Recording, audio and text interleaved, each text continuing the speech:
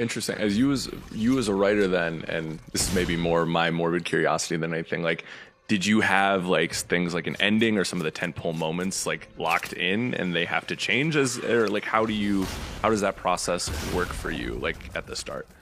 Yeah. Can I add to that? Like, are you the sort of writer that starts with the ending and works backwards?